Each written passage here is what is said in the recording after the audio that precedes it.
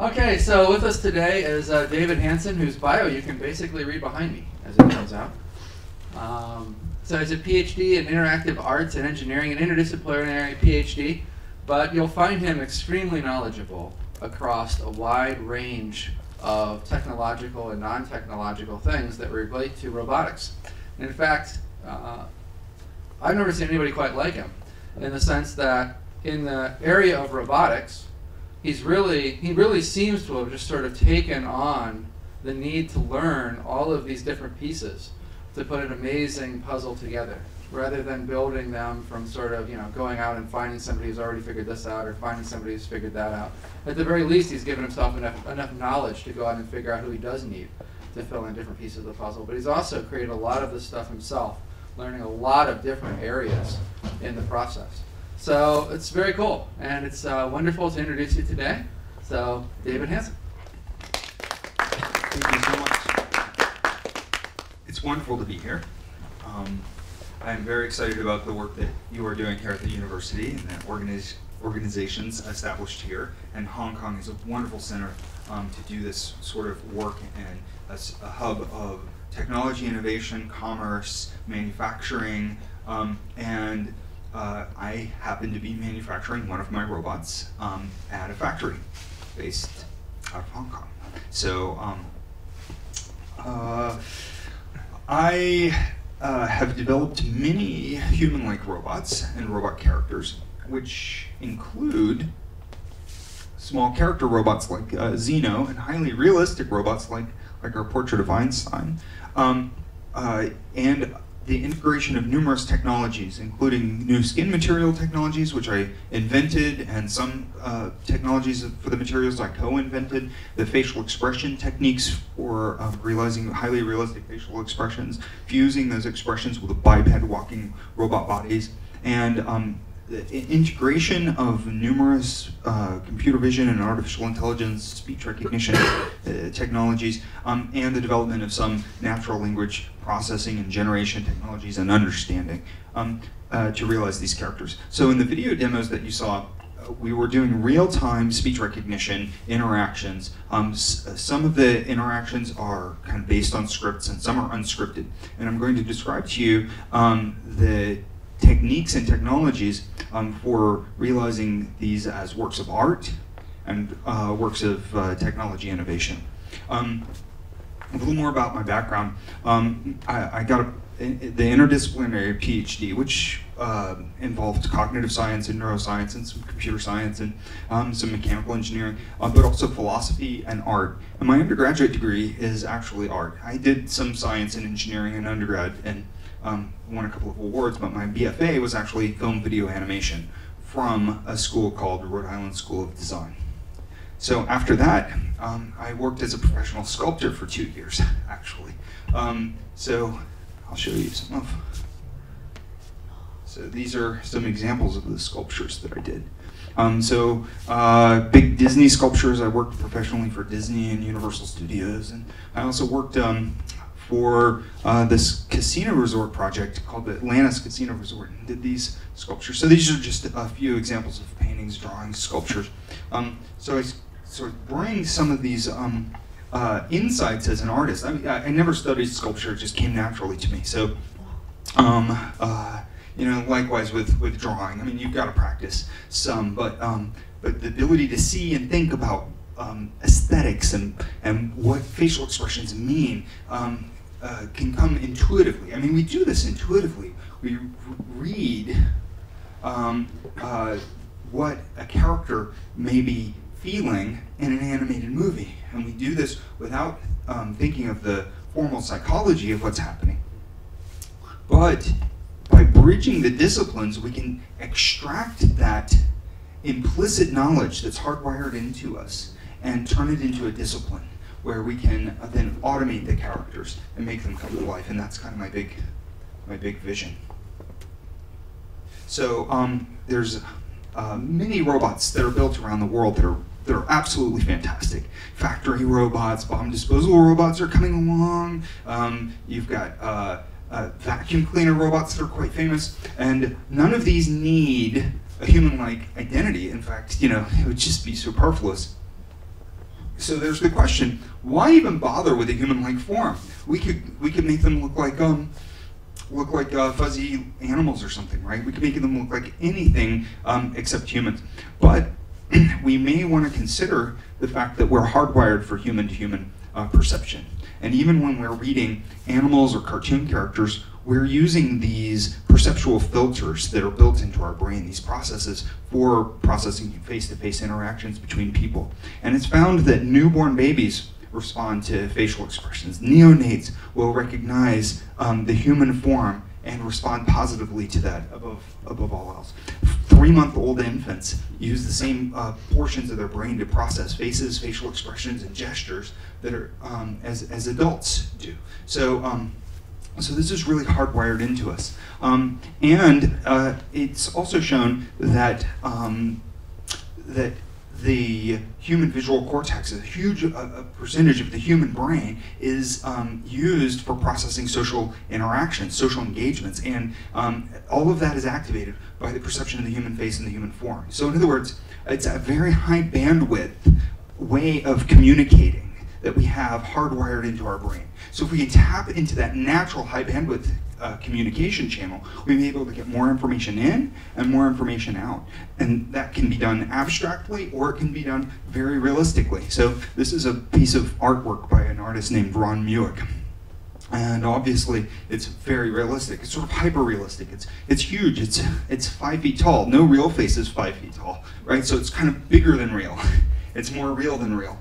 And the same thing is true with the expressions. So the human brow doesn't usually actually knit up like that. That is actually a hyper expression, a supernormal stimuli, if you will. So in a sense, even though it's got all the attributes of reality, it's still a cartoon. It still winds up being a cartoon. It's extra real, realer than real. So we know from daily experiences that we are hardwired for these kinds of face-to-face interactions. Now, we sort of generalize, we may generalize these as characters. So characters take this hardwiring for processing social attributes and faces and bodies and externalizes that in artificial media, right? It could be an animation, or it could be a fictional character in a novel. But you are using all of that hardware for processing social identity with completely artificial life forms. So this is an interesting paradigm for computing, character computing. And in the process of taking what is conventionally done by artists and formalizing it, we may come up with better models of how people socialize. So you may be able to find this very powerful interplay between cognitive psychology, neuroscience, art, and engineering by making these characters come to life. So now, if we did engineer robots and agents to look like characters, and they're evolving over time, right? They may be getting smarter. Then think about this. We may be raising them in the human family to be able to communicate with us, to share our ideals, our values. So in this sense, they're raised among us. They're not aliens. If they ever do achieve human level consciousness, then they may be lovable. They may be able to earn our love. So already we have artificial characters that can earn people's love and respect. People fall in love with fictional characters all the time. They make you cry. They make you feel things when you see them in the cinema. And these characters aren't real. They were dreamed up by a writer, a director, and realized by actors and animators. So this hardwiring drives our attraction to these kinds of fictional characters. And that has been the case throughout history, throughout the archaeological record of the human existence. We find forms that were derived from humans. As far as we know, stories have been told since prehistory. So this basically is going to be extended in a very powerful way if we can make AI-driven characters come to life like protagonists. And they already are. This trend is happening. So you've got major industries that are building around AI-driven characters. In movies, the state-of-the-art way of generating crowd effects in the background. Pretty much any non-speaking character in animated movies, more likely than not, are driven by AI-driven animation. So in this particular case, it's a software called Massive Software from New Zealand. And all of these penguins in this movie Happy Feet were agents that used fuzzy logic and some motivational system. They had drives. If they encountered a change in stimuli, then they would change their behavior accordingly. And it looks really alive. It feels alive when you watch these characters. They seem motivated. If another character comes at them in an affectionate way, they may respond affectionately if they know that particular character.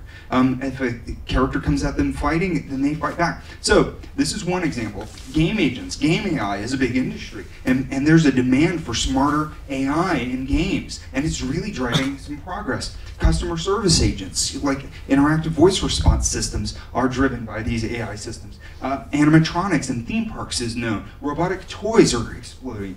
You have education, military, hard and serious games for military applications, etc. So you have these kinds of intelligent character machines cropping up everywhere, from virtual characters to toys, animatronics. When you add up these industries, it's billions of dollars of revenue, and it is increased greatly over the years. Here are some examples from one of the companies that I worked for, Disney Imagineering. Worked there from '98 until 2001.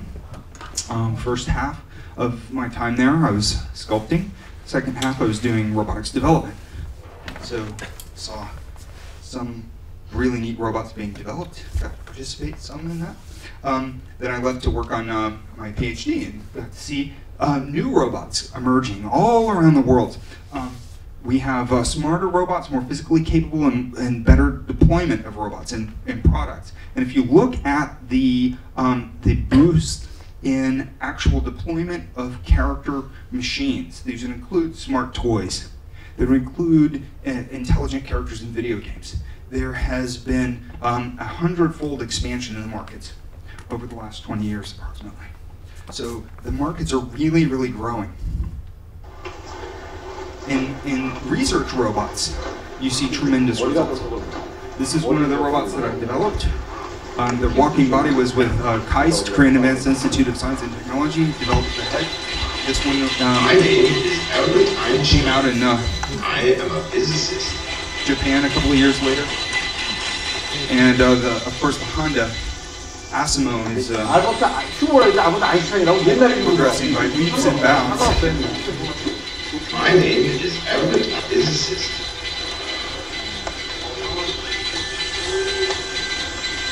So these represent kind of the forefront of developments, and you have also sort of major research advances in fields of artificial intelligence and human-robot interaction that haven't made it into product yet. So one of the questions is, how do we make these robots more like us, and how do we make them pertinent to us in the world? So the first question I'm going to answer with some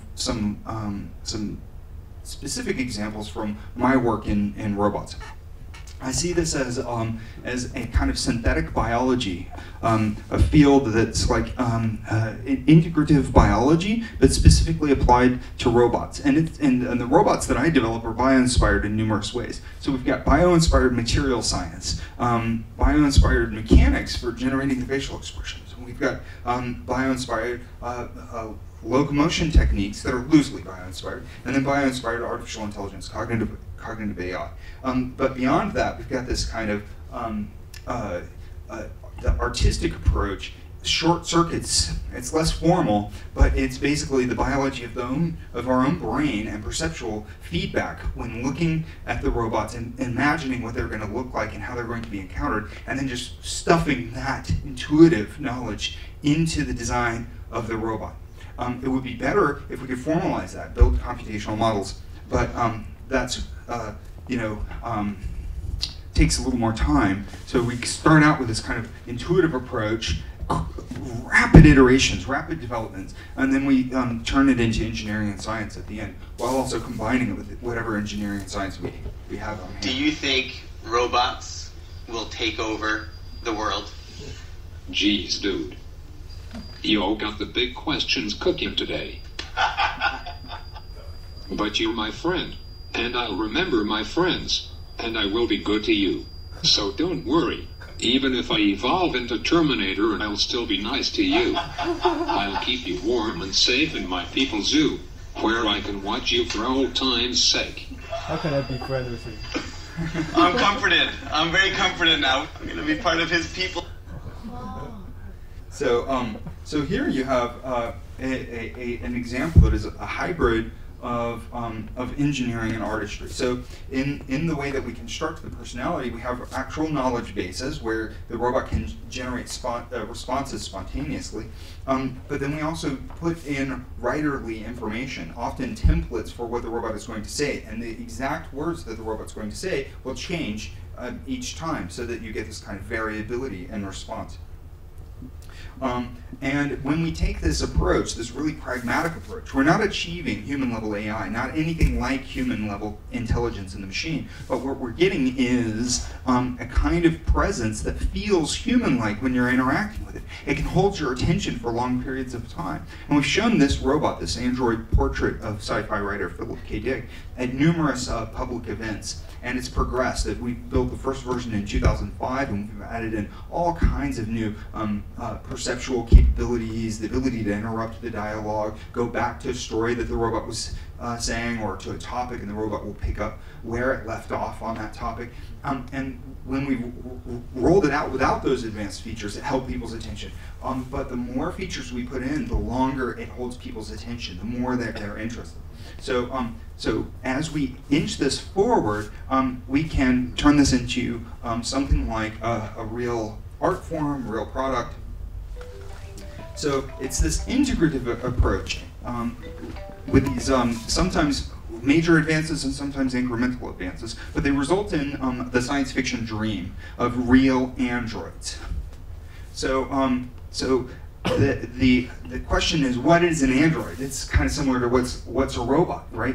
I think of it as a synthetic organism, an artificial organism. How do you define what an organism is? Of course, that's debated.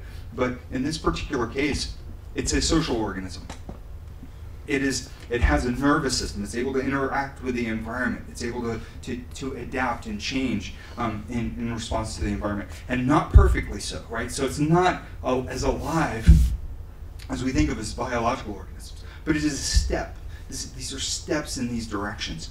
So we might want to consider where those steps are going to take us eventually. But in the meantime, we can clearly identify a process where we're going through these circles of innovation that result in increasing levels of life and awareness in these synthetic organisms. And I think of it as starting at any one of these. You can start at any node, but it includes uses of bioscience, insights into the human organism and organisms in general, and how we can build models of that in our hardware and in our software, and how that can result in better engineering of simulations and robots. And then when we combine that with human use scenarios, we think of products, and we think of how people are going to perceive this. We combine it with design and art practices, and then we test the products in actual use informally, and sometimes this means releasing products, and sometimes it also means doing formal psychology experiments. So that results in better bioscience. And so really from any one of these nodes, you can sort of hop to any other one of the nodes. They're really systemic. But what I think is significant here is that these are not separate disciplines in this particular case. The division between these disciplines is arbitrary and artificial. We're talking about a super discipline. And when we're thinking about design in the 21st century, we should think of super disciplines that are inclusive of other disciplines and redefine what those disciplines are. Okay, so just realize that the definitions of disciplines are only there for convenience, and then can be redefined in any way that you need to. So in this particular case, the superdiscipline starts with classical sculpture. So this is an example of one of my sculptures, a sculpture of Einstein, and here's what it looks like in a completed state after it's been cast in a material that I developed called rubber. From the sculpture, we generate a mold, a negative form, and scan this digitally so that we can create our mechanical systems. And then we also reverse sculpt a skull form so we have biologically accurate tissue thickness. You know, the same way that a forensic anthropologist may reconstruct a face from a skull that's found.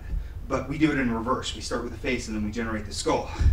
So, generated Einstein's skull form, and also reverse engineered from photographs and videos of Einstein what his soft tissues for generating facial expressions would be like. So created a system for moving the skin, for getting force distributed through the skin that would simulate all the embedded tissue complexity in the human face, the fascia and the facial muscles and all the connective tissue, but did it in a way that was simplified and manufacturable. So we could then generate the facial expressions on the fly. And the facial expressions, if it's done right, they should look as good as human facial expressions, or as good as a sculptor's designed facial expressions, or as a Pixar animator, you know, you name it. Basically, you name your favorite artist, what kind of facial expression that artist could generate, the robot should be able to generate it, and that form of expressions. So we've had some success in this. But in order to achieve this, it required some material science innovation, because conventional solid rubber material would not make human-like facial expressions.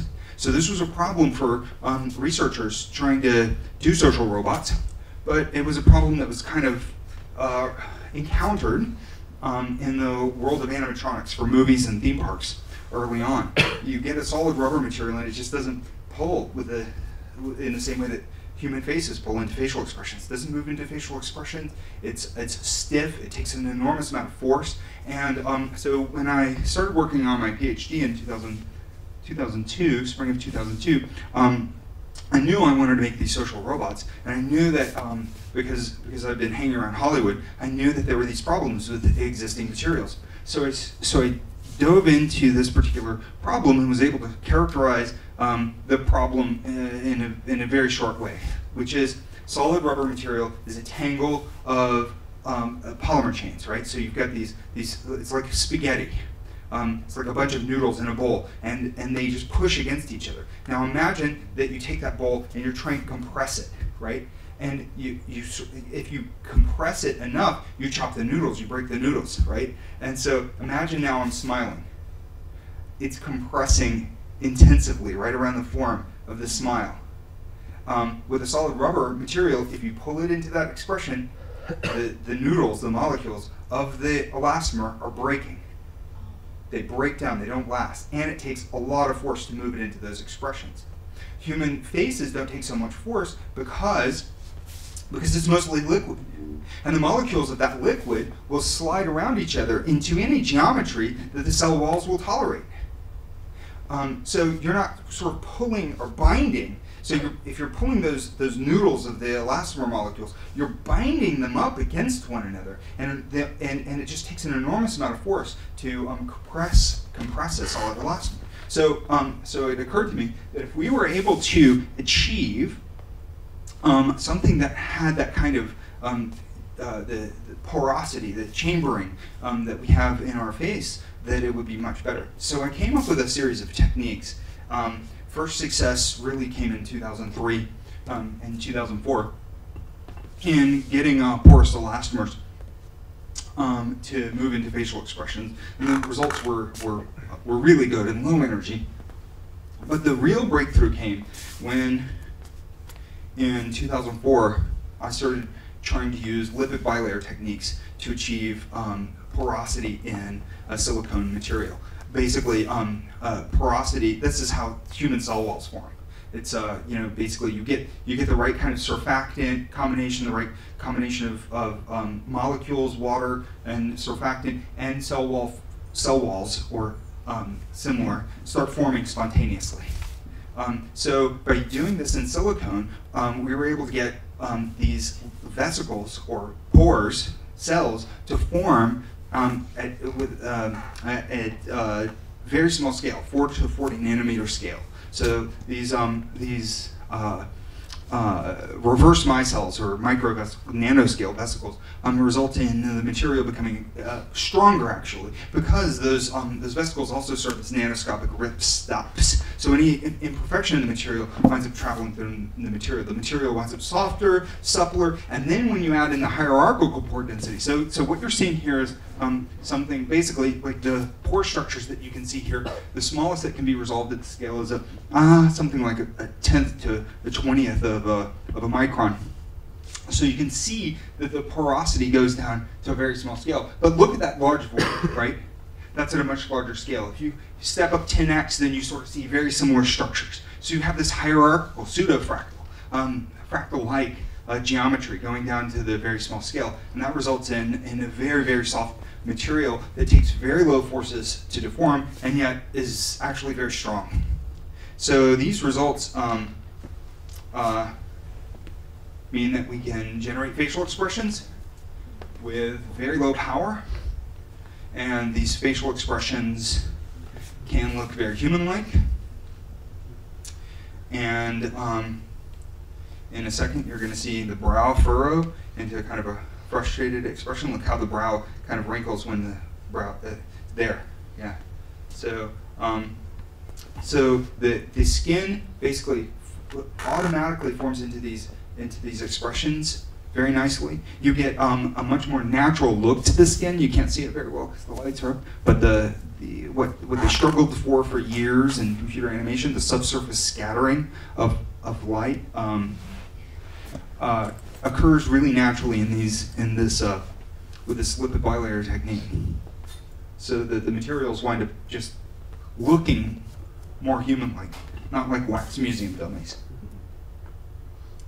And you can see in this image, the subsurface scattering effect doesn't look nearly as waxy as a solid silicone elastomer skin. So, if you get the really great facial expressions, what you get is a kind of 3D display technology, right? I mean, it could also be a tactile technology, touch type technology, but it's a medium that needs to be controlled, right? So in order for the characters to come to life, you've got to have intelligence. You've got to have the cognition behind it. So so I began working pretty aggressively in grad school on defining new cognitive architectures and ways to bridge existing cognitive architectures and machine perception components to achieve character cognition, as I call it. And so I pulled in a group of collaborators, got some funding, was able to, also, pay people to work for me on this project. And we all agreed that in the end, we were going to release the code open source. And the first open source releases happened last year, and new releases have happened this year. So the goal here is to make cognitive supersystems. So basically taking all of this AI work that has been done in these fields, and then look at the attempts that have been made to realize artificial general intelligence, which is a much broader approach, and seeing if we can't fuse them all together into something that gets a little closer to human level intelligence. It may take years before it actually achieves human level intelligence, but I have to say thank you to some of my collaborators, but there have been dozens. So the paradigm that we've described is perception, understanding, motivation, and action. And within the understanding and motivation, you have cognition. But there's integration here. Sometimes the loops are considerably shorter. I'm going to keep it moving quickly. So, core software capabilities include integration under the OSGI framework, so that we can rapidly wrap modules in other code. So we've got interfaces to any code written in C#, C++, very easily run within our system. We've also interfaced with a lot of other open source projects that facilitate rapid application development. So the flow of information goes from the robot through perceptual systems to memory systems, decision systems which influence memory, and building a model of who a user is, and then this motivates the action and what the robot says and what expressions the robot generates, where the robot walks, what the robot does. We also have interfaces. You may have noticed in the interactions that when the robot is asked a question, it may go onto the web and pull some information off the web. So this is useful as an information appliance, beyond just a mere character. We also need good authoring tools, very important. When the robot is engaging in storytelling or conversational interaction, we need to have a good template for the dialogue. Because AI can't spontaneously form the abilities to tell stories and understand what speech is about. I mean, it took how many millions of years on top of previous billions of years of evolving the core of emotions. So what we do is treat this like a work of art. We build these dialogue templates that are going to control what the robot's going to go through and how its motives are going to be structured. And then the robot will spontaneously fill in these chunks and pieces during the interaction with a person. We've developed our framework to be distributed so you can have onboard computing on the robot, but also sort of deep processing offboard the robot, so that you could have a $29 toy and have it controlled by the by supercomputing basically on the cloud. This is a software service. We've also, within the logical framework, we've got something like self-awareness. It's able to reflect on what it's gone through, including some of the concepts that have been authored. So basically, we process what content has been authored, and then it can reason about that. You can say, why did you say this? And it will come up with an answer about why it said that and what it's feeling. Even though it wasn't explicitly authored, the robot still is able to reflect on some of these things. We call this logically explicit self-awareness. So we've achieved a heck of a lot in our character engine framework. Real-time understanding and interaction using speech and vision, gesture tracking.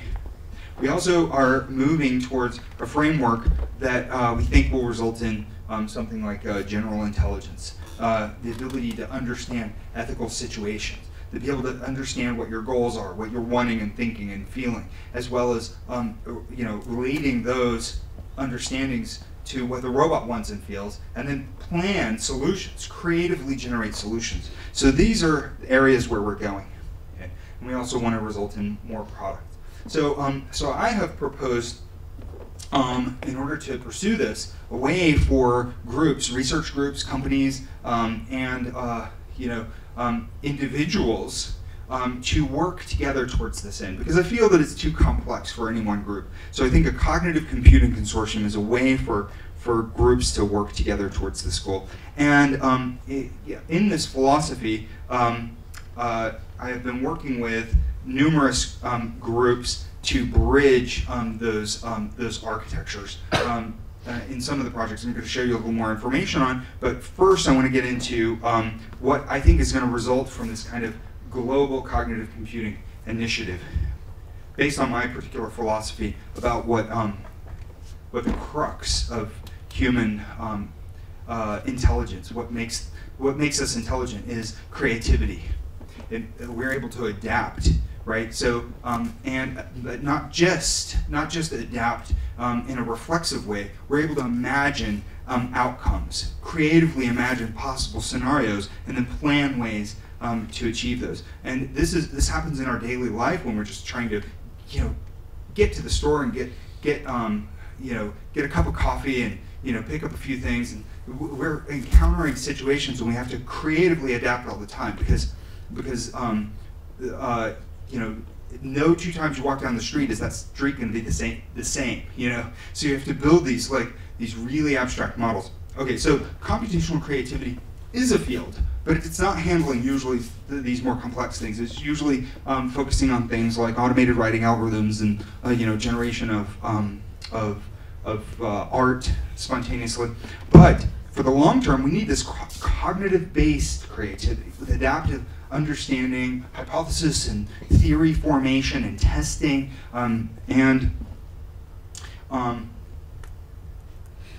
we think we can do this. We can move past this kind of narrow creativity that is exhibited by genetic algorithms and neural nets, simultaneous localization, navigation, pathfinding stuff that's done for probabilistic robotics. The problem with those works is they lack the consciousness and imagination, the ability to self-reflect, to wonder. So I think that the genius of the human being, the genius of common sense, the genius of every 2-year-old child that's walking around, these all relate to this adaptive creativity, the capacity for imagination. Most of that is implicit. You just see glimpses of it, like tips of icebergs, right? Sort of popping up here and there. So we know that intelligent machines can be useful and are useful. But if we can achieve this deep intelligence of machines, then they're going to be useful in ways that is profoundly transformative to history. It's going to allow the machines to self-reflect, think about who am I? What am I here for? How could I be smarter? How can I reinvent my own intelligence system, right? So the robots are going to be thinking these kinds of questions. And then, next cycle, they've improved their algorithms. They're a little bit better. They've got some suggestions about how to improve, chip fabrication so that, it extends Moore's Law out a few years. And so the idea that robots could contribute to their own intelligence then possibly could result in robots someday being smarter than people. This is speculative, but it's interesting. But the key, regardless, for sort of common use applications or for these sort of profound transformative effects, the key is imagination, creative imagination specifically. The robot has to be able to ask, what if? In the most profound ways, the way that science fiction writers do, and great scientists do, and artists, the way that children do. Look at the sky and say, what if? But what is genius in general? And it's not just intelligence, right? People with high IQs don't necessarily go down in history as genius, right? The genius of history are people who are really smart and yet also incredibly creative. And they bring that creativity to science, or to business, to art. So it's this combination of the ability to generate new solutions to problems. We know that that there's a certain kind of genius to natural history, natural evolution. So we just kind of have to think about if we're going to make creative machines. Let's back up a little bit. Our goal is to go towards creative machines, right? So in order to do this, we need computational models of what creativity is. And we may want to turn to physics to think about, to try to generalize creativity beyond the complexity of mind. So if we look at natural history and the universe, we see that pattern emergence is evident throughout natural history, starting from a Big Bang, right, where particles began to appear, and you start to see the emergence of galactic structures and heavy elements and star systems, and churning these heavy elements out into planets that then give rise to life at some stage, and then give rise to new forms of complexity in multicellular organisms, nervous systems. So this underneath all of this creativity process in nature, we find pattern emergence. And so it seems that if we're going to come up with computational models of creativity, we want to think about pattern emergence. How does pattern emergence happen, and what's the difference between these kinds of non-imaginative forms of pattern emergence that often take very long periods of time to do anything that seems particularly interesting, to something that has imagination? What are the key structural differences of human imagination and creativity versus these kinds of forms of imagination and creativity that just seem to lack life and intelligence? You know, wind, waves, right? So some patterns are more creative than like cloud formation. Cloud formation is variable, complex, but it lacks memory. It lacks the ability to survive in an environment and have transformative effects on new patterns, generating new patterns. The ability to yield additional creativity, whether it's by offspring, culture, etc., seems to be inherent in true and sort of cognitive, imaginative creativity. So you see these effects happening in biological evolution, but you also see them happening in culture. And you see great creativity in the animal kingdom. Octopuses have brains that can solve problems that people can't. They're amazingly smart creatures, but they don't seem to have a culture. They don't seem to be able to develop a technology, right? So there's something different about the human brain that seems to be very interesting. So if we think of creativity generally, and it goes from emergent pattern phenomena, we can sort of think of the physics of it, how it plays out through psychology, computational creativity, and then if we can define it for our machines, then we may be able to find machine intelligence, define machine intelligences in ways that allow us to break free from our, from the constraints of the human nervous system. So there is a purpose for trying to generalize creativity. It may yield, tremendous results. So thinking first, like patterns emerge, right? Almost every time that you see pattern emergence, there is this interplay, this sort of sweet zone between order and chaos, where you have, or complete disorder, where you have chaotic phenomena happen. And so the term that was developed by Christopher Langton was edge of chaos.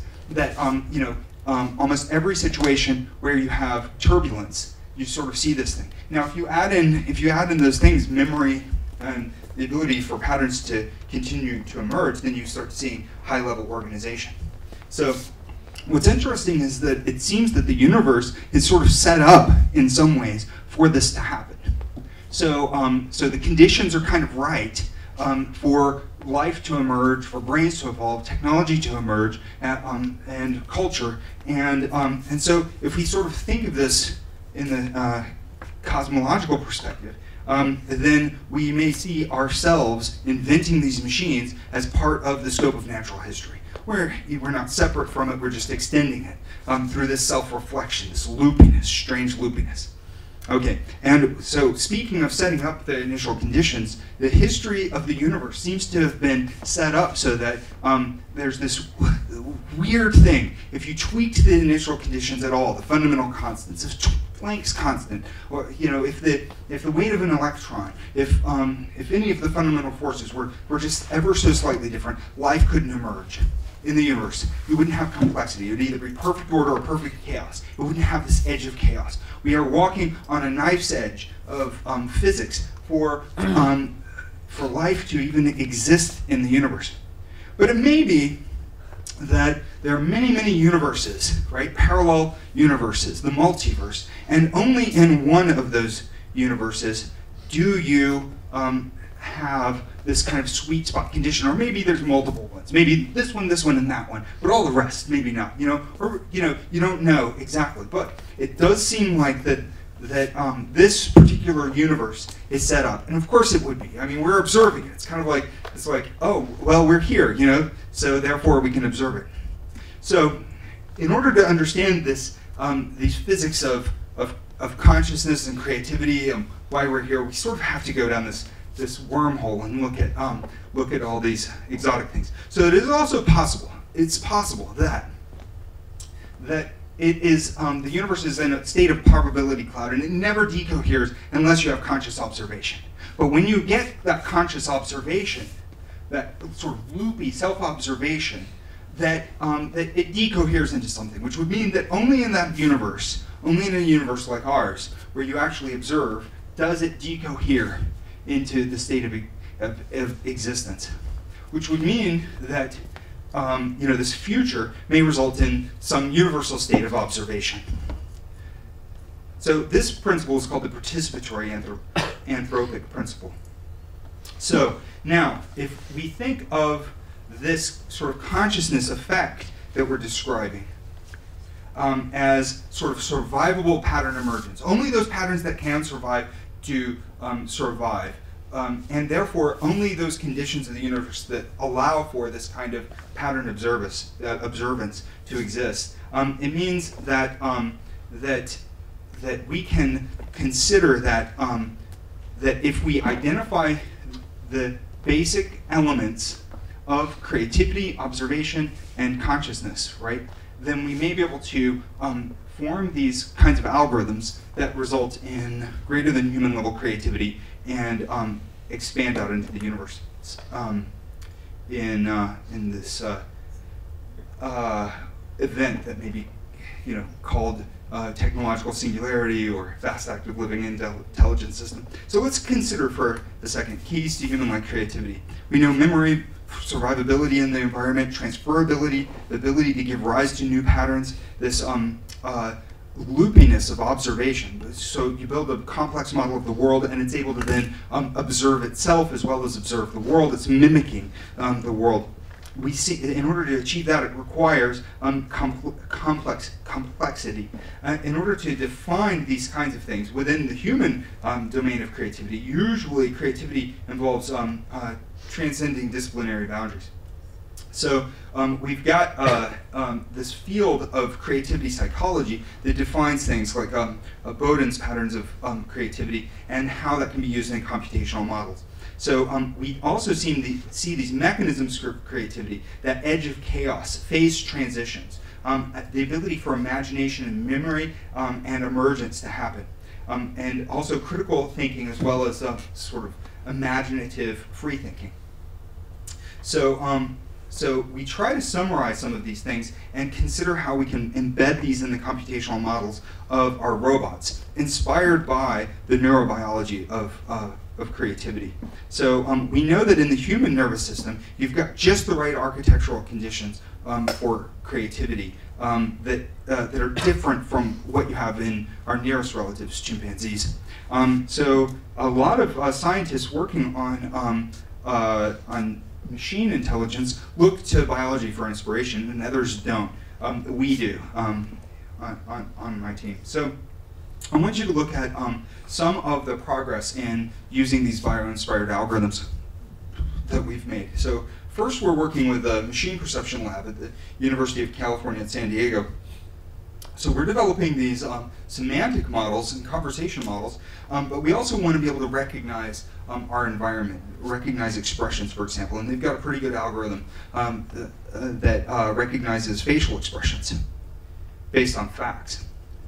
And so we developed with them an integration of our conversation system and their vision systems. Okay, so I'm smiling, and the robot then mimics your facial expressions. Now I'm frowning. It also tracks motion. That's what I'm doing with my hand up there, and it's tracking sound, audio localization. So you make some sound and it's going to turn and look at you. And then we let the robot interact with people real time.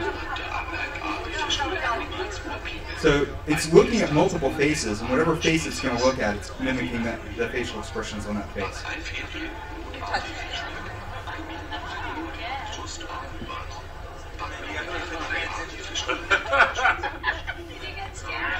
So this is an example of some of the foundation skills that would be required for a machine to empathize with people, meaning for the machine to imagine what you might be feeling. But it goes beyond just sensing. You also have to be able to, the machine has to imagine what you might be feeling. It has to build a model, and it also has to feel something similarly. So when we look at a person's face and facial expressions, our mirror neurons start firing, and that then allows basically activation in those regions of our brain where we generate our facial expressions. In other words, we literally feel it as though we're generating those facial expressions or those gestures. So not only are we building this kind of separate model of what they may be feeling, we are literally compassionate. We are co-feeling what people are feeling when we witness them. But we need to imagine what they may be experiencing and what the consequences of our actions are on them. So we need our robots to imagine this kind of thing. We need that theory of mind and social imagination, but we also need the ability to imagine and pursue mutually beneficial goals. So not just the consequences, but also planning for how to satisfy mutual agendas. So this is really practical stuff if you're going to have any kind of dialogue with robots. If you have a little character robot like Zeno in your house, you want it to be considerate and think about how it's going to walk in front of you or not walk in front of you, how it's going to take turns doing playing a game with you. So we have been working with the VU, the Vrije Free University of Amsterdam, in with their computational model of ethics in a project called Silicon Papalia, and how that works with our system. So so the results are preliminary but positive. There are early applications for this, but in the long run, we want to give robots the ability to imagine what they're doing and how it's going to have an impact on human existence. So now if we think about these trends, and this is highly speculative, often debated.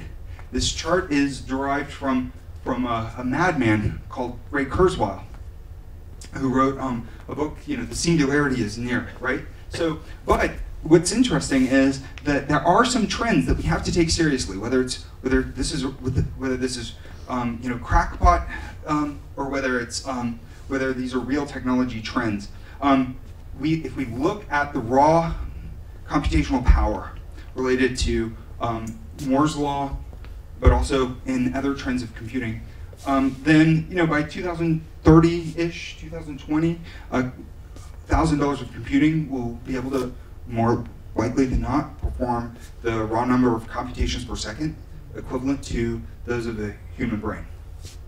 And with bio-inspired algorithms and computational neuroscience and the kind of AGI research, it is possible that we may be able to impart on that kind of computing the power to think and dream and create and invent things. And if we look at trends in robotics, just going to turn this off, the sound off. If we look at trends in robotics, we already see machines that can play Jeopardy much better than people can. They understand wit, they understand wordplay. We have machines that can run around like animals. And this is an old version, and a new version just came out that it's considerably better. We've got self-driving vehicles, right? So we've got machines that are evolving in their capabilities at a rapid pace. And even though we can't predict the future based on this with certainty, we should be able to assume that machines will get smarter. We have a lot of these increasing capabilities, surprising capabilities of machines have come about because of boosts in raw computational power that allow us to design new systems even faster than we could before. So you don't have exactly an exponential pace of improvements in robot hardware and robot software, but you definitely see increases in the pace of improvement of these intelligent machines. So the question is, if they are evolving in these kind of non-human-like form, the contestant in the center there, they didn't give it a human-like face. They don't want to give it human-like social skills, right? But they're giving it human-level capabilities in very narrow regards. None of these are military projects. They're not meant to socialize with people. What if they awaken? What if some algorithms like this someday came online, adaptive enough where they were able to sneak away, make decisions for themselves? Are they going to be friendly? Or are they going to be like a feral child, completely unpredictable? We're not going to know what to do with it. Even if they are trustworthy, we can't understand it well enough to trust it. And it doesn't necessarily have any feelings of warmth for us, necessarily. It may come up with its own agenda. Will those machines be friendly? That's one of the key questions. Now, if we develop machines with faces for face-to-face interaction, they're co-evolved with us. They're raised in the human family. We can raise them to share our values. Perhaps this will help make AI friendly in the event, the possible event, that they awaken. They become very intelligent.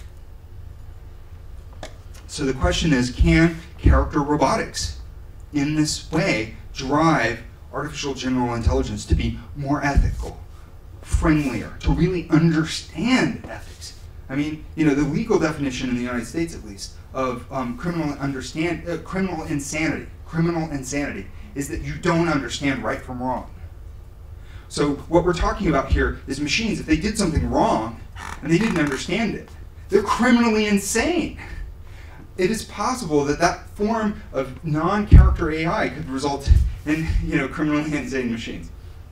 Okay, so the mechanism by which this would work is that consumers generally want protagonists. That is, in this particular case, character AI.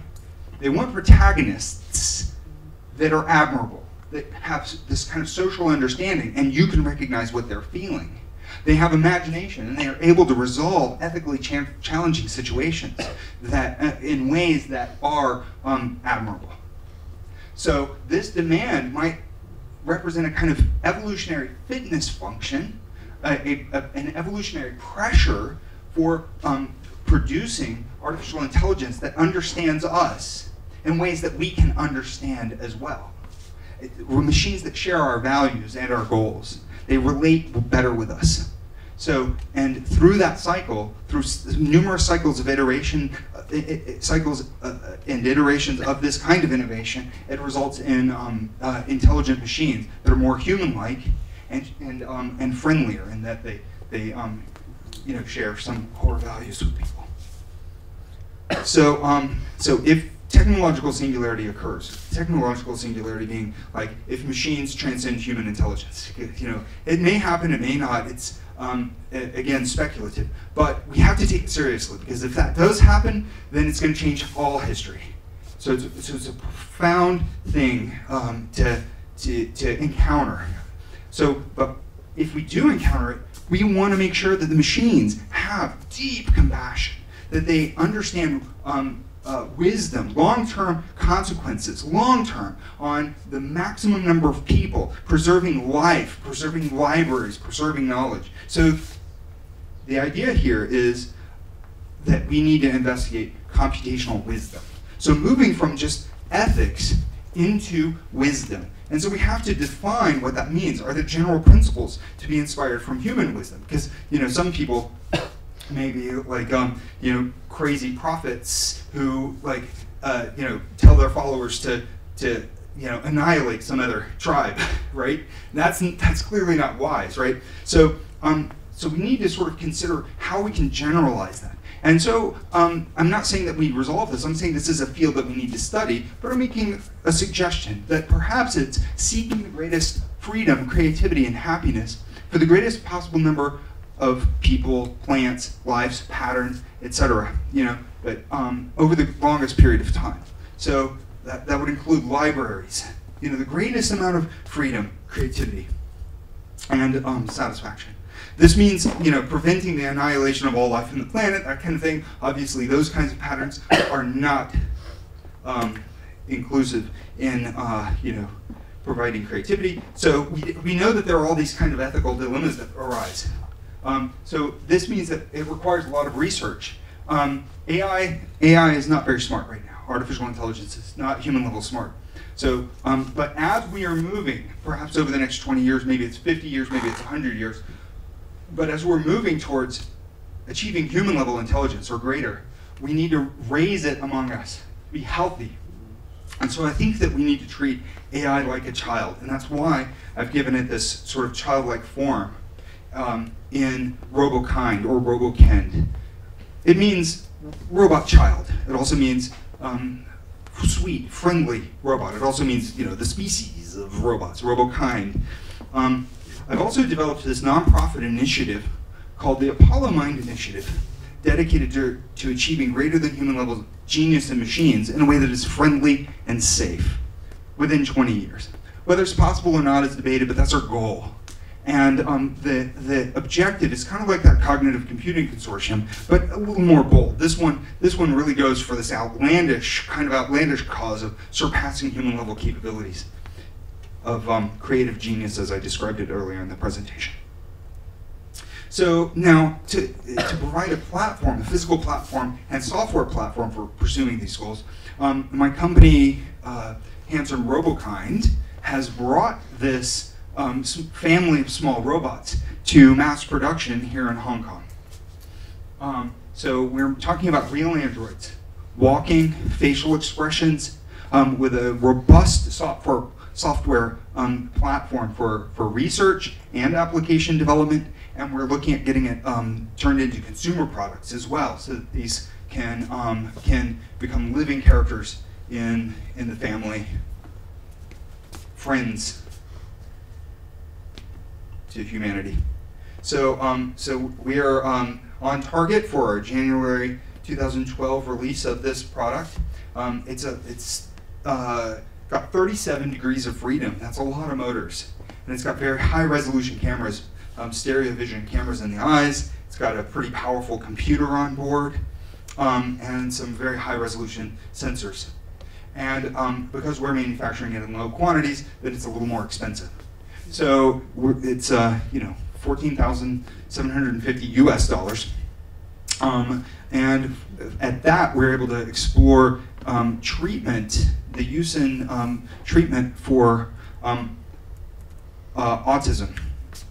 So we were using the robokind robot in some autism research, and the results are very positive. But we also are selling it to researchers for developing AI, some of whom would be using it for developing artificial general intelligence, not just narrow AI. And we are also releasing an educational application early 2012. So we're on target for a January release of that as well.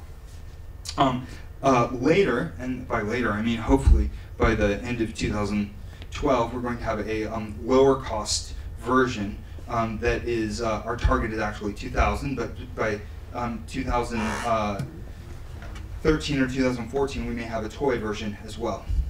That would be for consumer markets. In addition to developing the hardware platform, we're also thinking of it as an art form. So how can we develop personalities for this robot?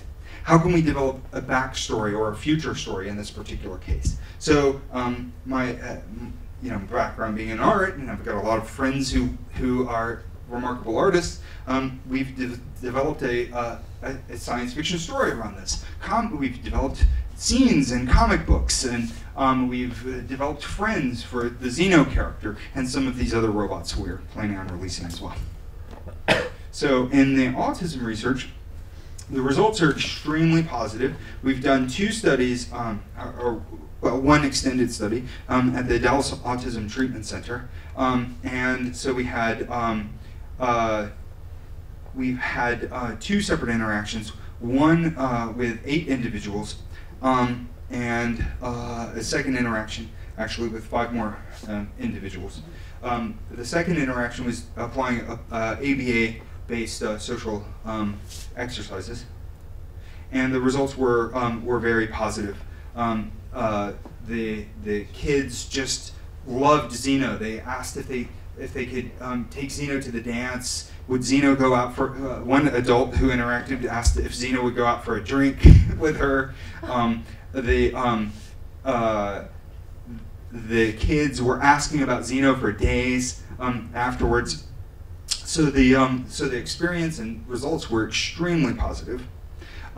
We also put another one of my robots. Can you pick out the robot in the scene? So yeah, this is everybody's looking at the robot. So I guess that makes it a little obvious. So this is a human scale robot. We call it Alicia, and it's actually a portrait of my wife. So we used it at the University of Pisa medical school experiment and some experiments at the Stella Maris Neurological Hospital, and these are experiments that are still going on, but started back in 2009. And so the premise here is that individuals with autism spectrum disorders have a difficult time processing the chaotic display of affect in neurotypical individuals. In other words, neurotypical individuals don't display regular affect. It's always chaotic, it's always changing, it's always extraordinarily complex, and that's just very frustrating for the autistic brain. So, so by presenting a human-like social identity with like a realistic face, but it's regular, it's predictable, and it's consistent, then it will be more pleasurable to interact with. It sort of provides that social interaction. And sure enough, the results are extremely positive. The goal is to increase the complexity of interaction, basically provide a transition from this regular interaction to interactions that are more sort of neurotypically socially normal, so that you can basically train for more like interactions with real people, so it's not so painful to look at the chaos of the neurotypical human face. Results are positive, more follow-up experiments are needed. We have now transitioned to a controlled experiment regimen with a curriculum. So basically a designed curriculum for autism treatment that existed without robots. We have now integrated some of this with our robots and are now on the path of integrating the complete curriculum with the robots. So we've done a lot, I guess, but we've got more to come. So we need more experiments. We need to make the robots considerably smarter. We need to achieve this human level genius. That's our goal.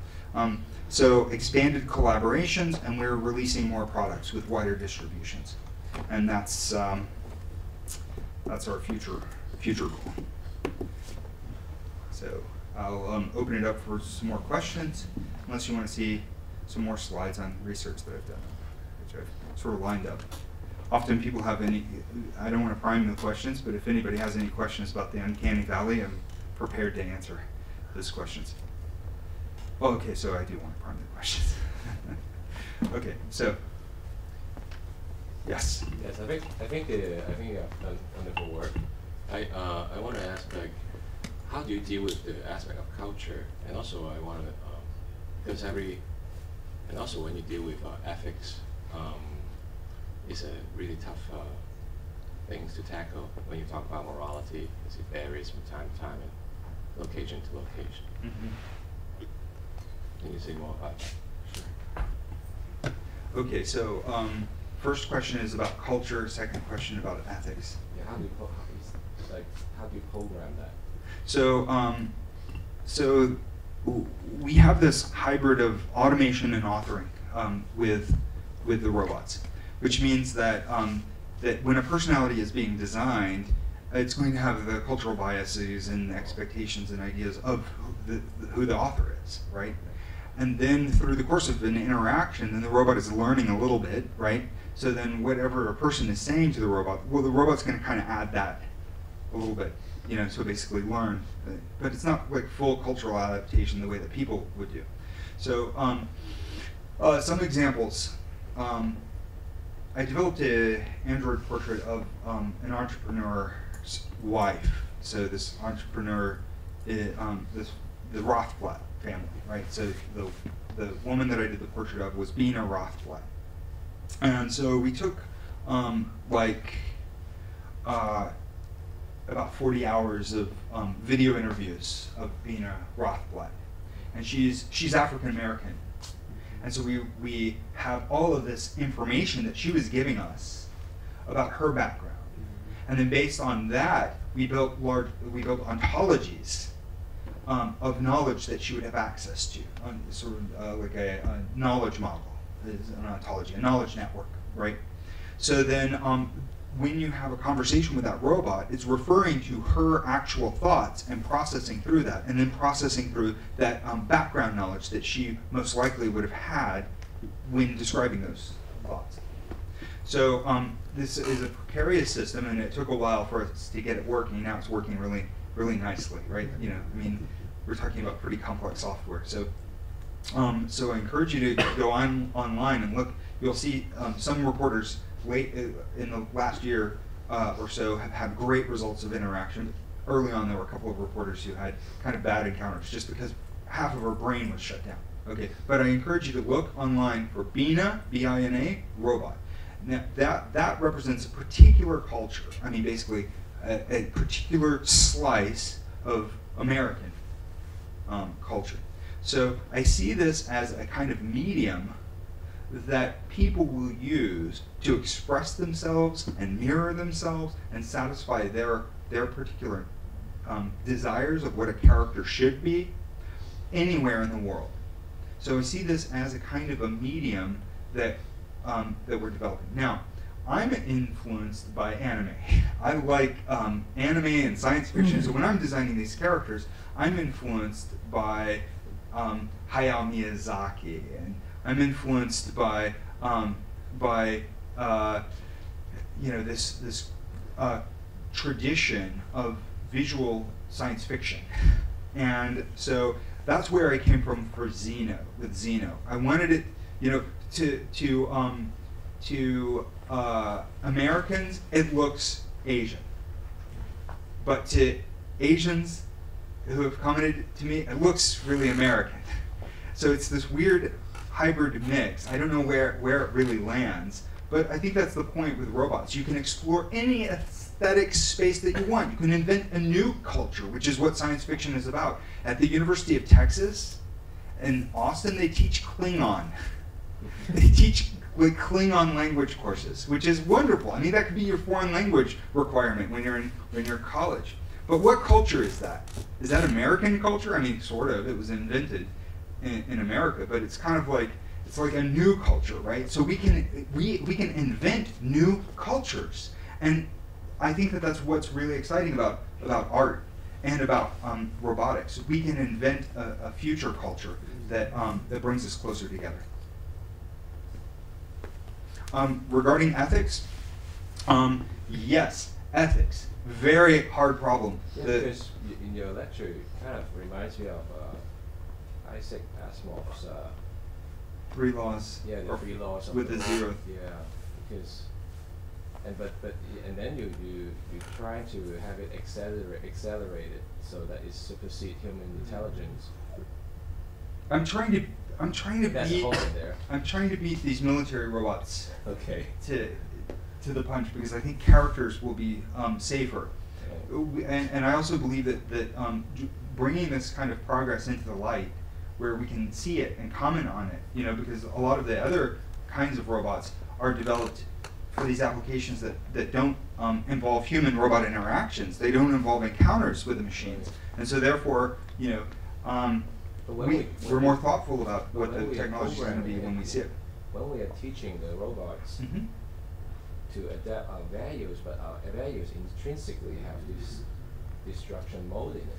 That's true. That's true. So we need to understand ourselves better as well. You know, ethics should move from, you know, from philosophy and psychology into, I think, something more like a hard science. You know, the computational neuroscience of ethics and compassion.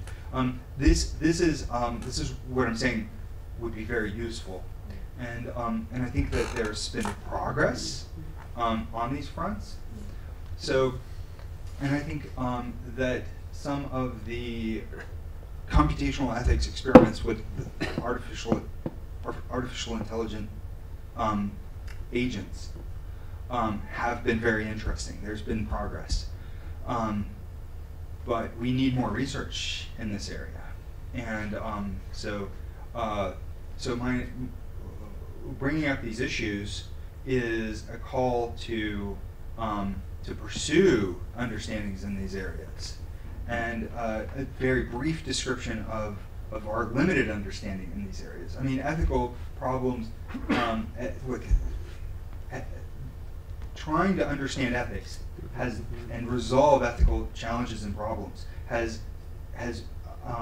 frustrated philosophers for thousands of years.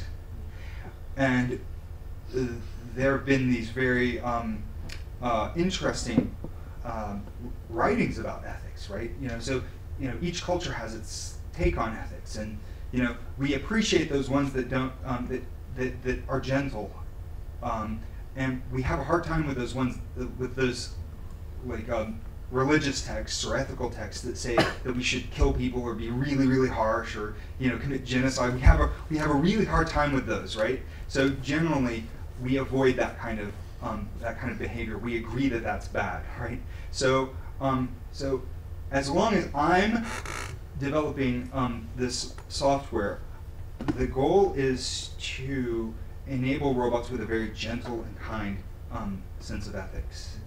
And the ethics as a way of finding commonality in goals, to optimize paths that allow the robot to be considerate of what you might want, as well as what it's trying to achieve, so that it can be conscientious.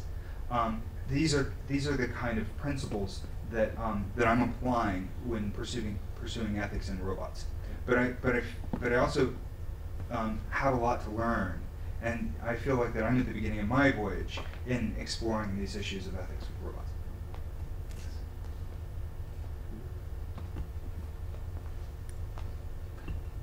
Another question? Any? There's one in the back. You look like you were going to ask a question. Okay. Did someone up here want to ask? Did you want to ask a question? Yes. Okay. I want to know the new culture. You mentioned that. The new culture is combine a lot of cultures, or something else. Well, I feel like that that many new cultures will be developed. I think I mentioned the Klingon culture. That's not the only new culture developed in by artists in the last 50 years. So many new cultures get invented all the time. Pop stars invent culture or reinvent it, right? And then influence us, and then suddenly it's common. You have kids who are inventing culture spontaneously, and my point is that that I see robots as robots, character machines, character agents, as a medium.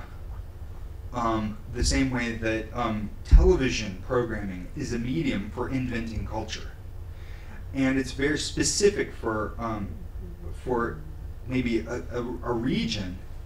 Like your local television programming is going to reflect your cultural history, and yet it represents a new culture. And sometimes your television programming, to me, reminds me of American television programming. So you see this influence these days, where you have anime being created in the United States because we've seen it in Japan and we love it, and so then we're creating anime that's inspired by. Yeah, and yes, that's a good example. So so the robots that I've shown here are just one example of. A set of examples of character robots, and it's a beginning, meaning that maybe some of you in this room will develop character agents and character robots, and they'll look very different from what I've developed. And I hope that that we can influence each other, and you can use some of my technology, and I'm going to share technology with this open source movement, or maybe you'll use completely different technology, but. I'm excited to see what the results from this. It's kind of like film early in the 20th century. There were just a few filmmakers, right? And everything was new, and nobody knew what the real possibilities was. And was this a passing fancy, or was this like something that was going to evolve into something else? And then it became cinema. It became like a real art form through the course of the 21st century, and we still haven't exhausted the exploration of it. And every culture nowadays, almost every culture in the world has its own kind of filmmaking that they're doing, and it's different, right? So I like the thought that that robotics, intelligent character machines, to generalize, will be like film for the 21st century. It will become that culturally diversified. It will have so many different art versions, and it will reflect the cultures that create with it, and will also reflect new culture arising, and a way for spreading that culture around the world. So there's not just one new culture, in other words, to answer your question in brief.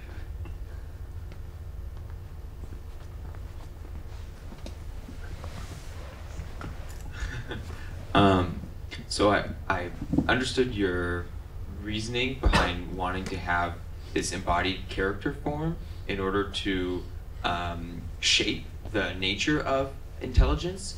But I wonder, do you think that embodied form is required for any aspect of artificial intelligence? I don't. I think that we can make great progress with intelligent agents, completely virtual agents. There's a reasonable argument that physical embodiment, for example, a robot physical body, that will give more data, the right kind of data for causing intelligence to happen. So remember the principle of creativity arising from this edge of chaos, that you get the greatest turbulence, this sort of sweet zone between order and disorder. And you get a lot of that kind of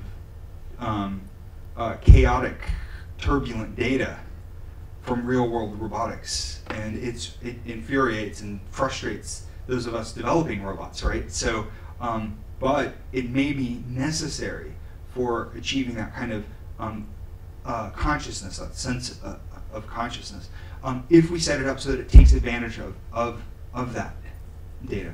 So we need, the physics in the world, the full complexity of real world physics is beyond our capacity to simulate at this stage. And so if you wanted a robot to learn like a baby, it would be very hard to do that completely in simulation, but maybe it could be done. You might be able to get just enough information.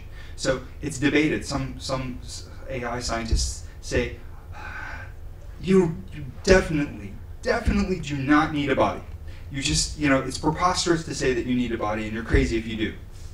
And then other AI scientists and robotics researchers who are just as credentialed and just as brilliant say that you absolutely need a body, and to say otherwise is idiocy.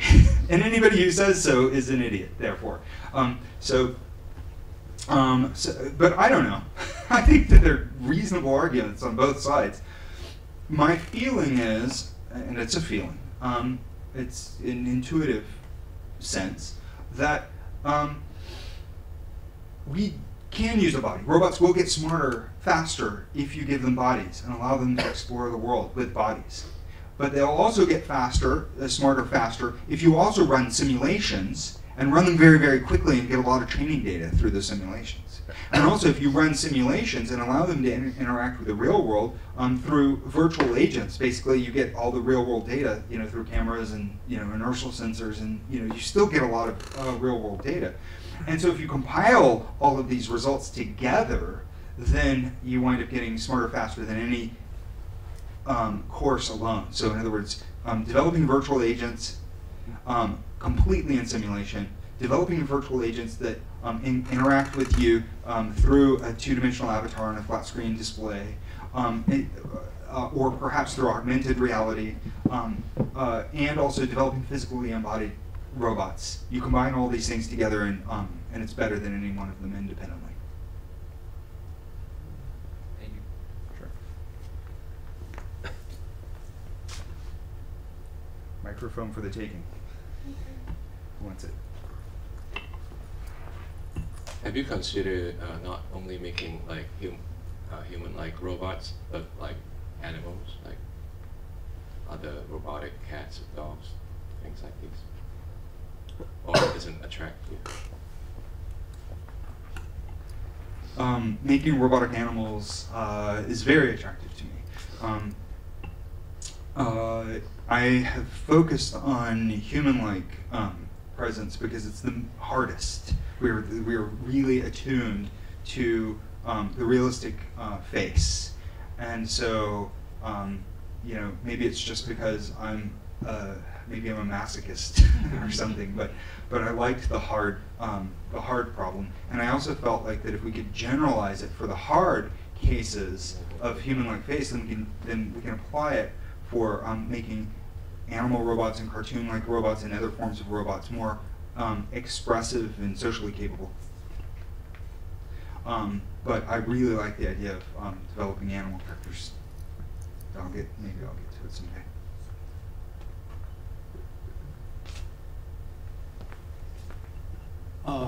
I saw your experiment just in the slides, and I'm wondering if in your experiment, have you tested, when you are testing people communicate with your robots, it seems that they are very interested in the robots, but in some way, were they just interested in it? They thought it was attractive, like a toy, or were they really communicating with heart, in heart with that robot?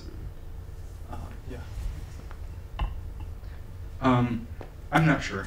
I think that I can imagine many psychology experiments that have not been done and should be done to find out the depth of the interactions with these robots and comparing them to the other robots that are less human-like and more abstract, and in what ways it's communicating with people, how it's exciting people. I can imagine brain scans to try to figure out what pathways the information is following through the brain, and whether it's activating like real social interaction pathways, or and that work has not been done. So it's a good question, and I don't have a very good answer for it.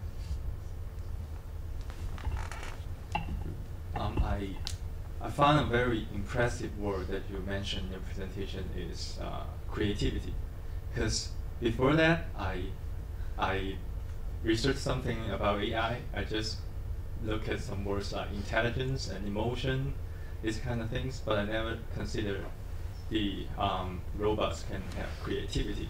That makes me think maybe one day robots can produce robots, and then, especially when you talk about iteration, right? And we are kind of going through many iterations. Maybe someday in the iteration, the robots will produce another kind of robot that they make, and kind of iterate forever, to eternity or something. I think that's quite interesting, and thank you very much. You're welcome, and thank you for the good comments, wonderful comments and ideas. And I agree. I'm thrilled about seeing what the future holds. What if we are able to achieve this kind of deep creativity machines? What they create next? Yeah. That's going to be just amazing. Yeah. So, so I'm thrilled by that idea. Thank you. I think I've just had one quite strange question about, for example, if you put 3 or 4 Xenos together and put them into discussion, will they create something, or will they just going around all the way? It just sounds interesting that for just something related to his question about his comment about creativity for the robots. If the robots really can learn from each other, new work could be created, indeed. Yeah, who would speak first if you do that? It's a good question. You put like 3 robots, but like. Yeah, so we have let the software interact, and the software is programmed to initiate conversation when somebody is around. So which would just mean that it would be, but it's they're random timers, right? So so it's sort of randomized. I wouldn't know who was going to initiate it first, but it depends on how the personality is set up, right? So you may design the personality to be more extroverted or more extroverted or introverted under different conditions. So that would mean it would sort of depend on those things, but there would be some random element to it. And then the dialogue that would well, all the learning in that dialogue would, how can I say it? It would be sort of incestuous, meaning like that it would take the authored content from one robot and then be learned by another robot, and that may change the personality of that robot, which would then sort of change the personality of the first robot as it's learned by that robot, and and so on, back and forth. But the combination of those bodies of knowledge, there's in creativity, there's many types of creativity, right? So there's the mix and match kind of creativity is what I call it, but it's basically where you take patterns from different sources and you glue them together in some way where it results in a novel pattern. But one way or the other, it's all about novel pattern generation. So in this particular case, you may have authored a personality for one robot and a personality for another robot, and as they interact through these random processes, you get some new patterns that are kind of generated in its in the internal ontology, and that would be unpredictable, and it would be interesting to see what happens. So we haven't let the robots interact with each other for any extended exchanges, but I think that would be a very interesting experiment. But the knowledge in those ontologies is far from complete for making a character like a deep and knowledgeable protagonist. So we need to work on improving that knowledge system in order to improve the understanding of one character of another. And then I think much more interesting things will happen. We also need to improve the internal creativity inside the robots so that they're building these creative models of what the other robots may be thinking or feeling, etc. Yeah, robot-to-robot relationships is going to be a very interesting field for study. How robots get along with each other and what results from this. Good question. Did you have another question? Thank you. I just want to know the difference between animal robots and human robots, because you mentioned that if the robots understand us, we can have a nice communication and conversation. Mm-hmm.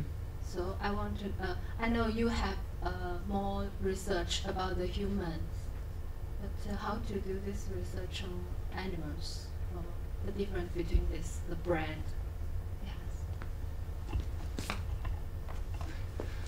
Well, so if the animal robots are designed to communicate with people, then it's still going to be inspired by human cognition, even though it's taking a different form. Think about dogs and cats, which have been found in the fossil record and archaeological records to have co-evolved with humans for thousands of years. So, 5,000, 6,000, maybe 10,000 years in the case of the cat, and well over 100,000 years for dogs, co-evolved with people.